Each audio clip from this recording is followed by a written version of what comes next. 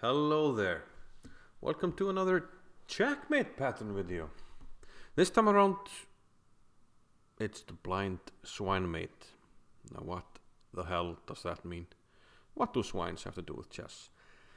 Well, apparently this Checkmate pattern got its name from a Polish Grandmaster who referred to a pair of rooks on the 7th rank that could not find mate as blind swine. So this is the Blind Swine Mate. So these are the two swines, or some people call it the pigs on the 7th. And this combination of these two rooks on the 7th against the black king is very strong and will very often lead to mate. If you can cover the f8 square, you're going to have mate. And the best way to do this is to give a check, then another check, and then you bring both rooks and we have this checkmate position, the Blind Swine Mate. So we need some assistance here. We need a rook on f8 to cover the square. We could also cover the square with a piece. It could be a long range bishop, it could be a knight. But this is the Blind Swine Mate. Now the most famous example of this has to be from the World Championship match between Mikhail Chigorin and Wilhelm Steinitz. Perhaps the worst blunder in World Championship history. Chigorin with white pieces played the astonishingly bad move bishop to b4, completely losing his focus because the bishop is covering h2, and he played this move. Yes, he attacks the rook, but the other rook gives check, and we have the Blind Swine Mate. Chigorin resigned because, well, you don't want to get mated in a World Championship match, especially by blind swines. Now, before we look at some further examples, this is a very important theme, by the way, and we're going to look at the game here, and we're going to enter the game.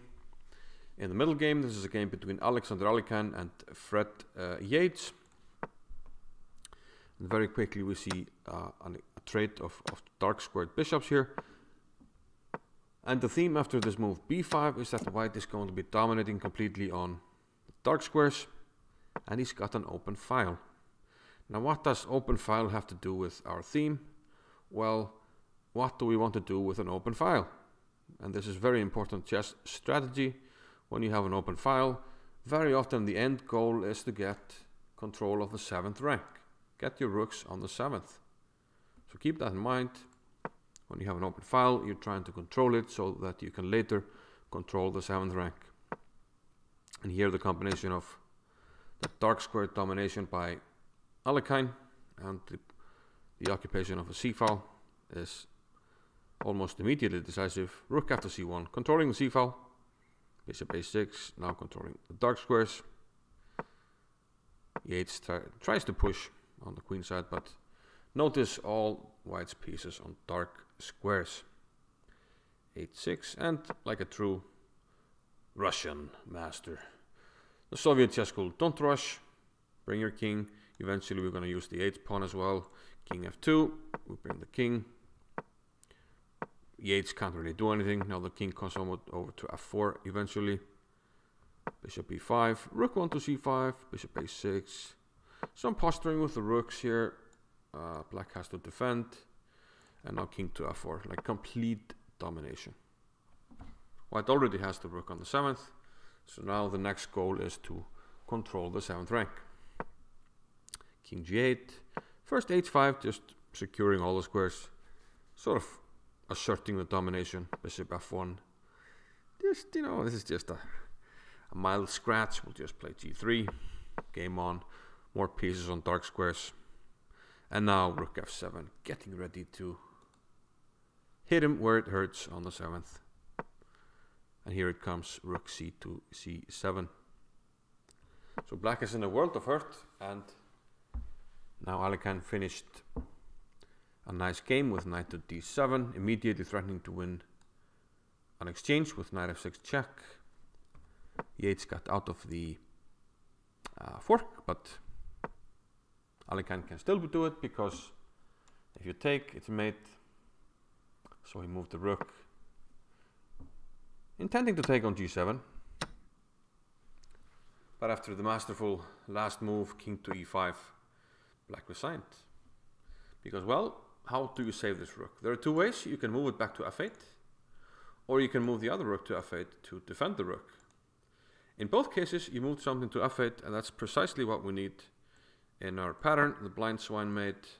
And now when the f8 square is covered, we have this mate. And this is what Alekhine would have done to finish the game.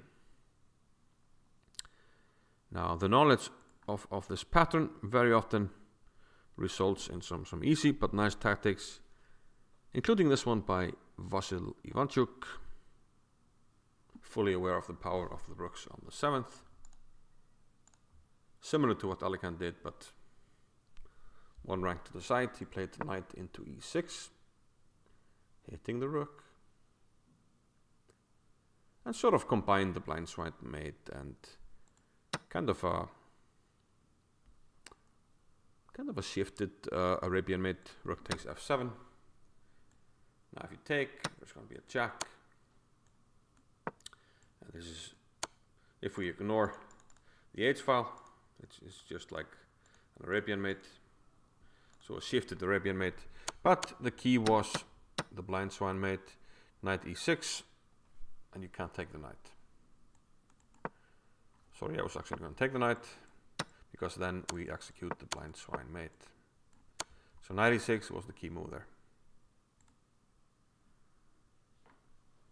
Here we're just going to see a typical setup to, well, very similar to what Ivanchuk did. There's h6 here, but he took on e6, rook fc8.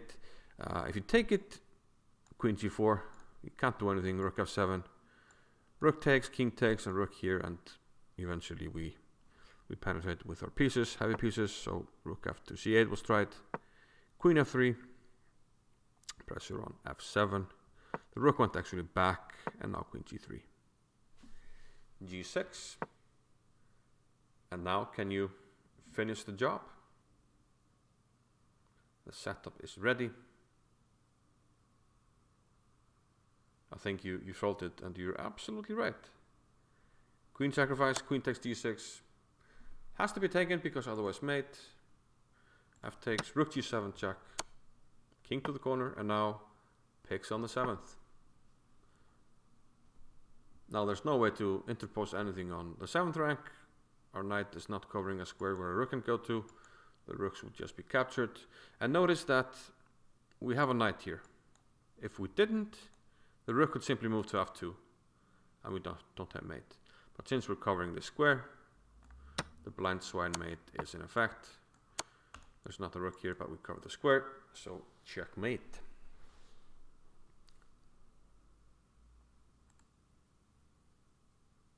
Yeah, so look at this one. The final example I'm going to leave you with. No, first we're going to look at Paul Morphy against Charles Moria. This was actually a game where White sacrificed a piece in the starting position. Let's see how the game progressed. Rook takes d3, threatening the lawnmower or ladder mate, which we haven't covered, but we will soon. Bishop a6, protecting the back rank. But now rook d to d7. The rook's on the 7th. Bishop to c4. And now a very clever move. White is not necessarily winning yet.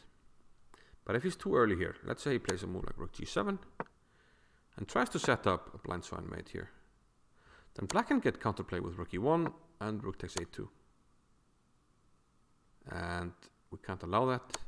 So what Morphy did here, he played first a4, and black fell for it. He took b takes a3 en passant. But this means the rook is blocked. This rook is not entering our position on a2 or a1. So now he went for it. He played rook g7. King goes to the corner. And now the fantastic move, knight to f8. Knight to f8 is fantastic because it's threatening to play knight g6 mate. We can give some check. It doesn't matter. The king just runs. And you can't do anything with just two pieces. So eventually you're going to have to capture this knight to prevent this mate, but then we go for the Blind Swine Mate. GGO. So the final example is for you.